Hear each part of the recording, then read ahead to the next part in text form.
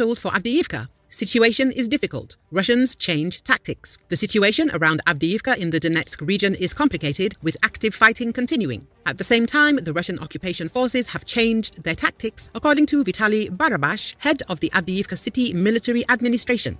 The enemy is now trying to punch through at a point. They have prioritized, relatively speaking, 3 areas, and they are mostly sending equipment and a large number of infantry there. It is really difficult. Indeed, it is very hot. The enemy will try to realize the tasks set to take the city, says Barabash, according to RBC Ukraine. Barabash said that the situation around the city is difficult, but Ukrainian defenders continue to hold back the invaders.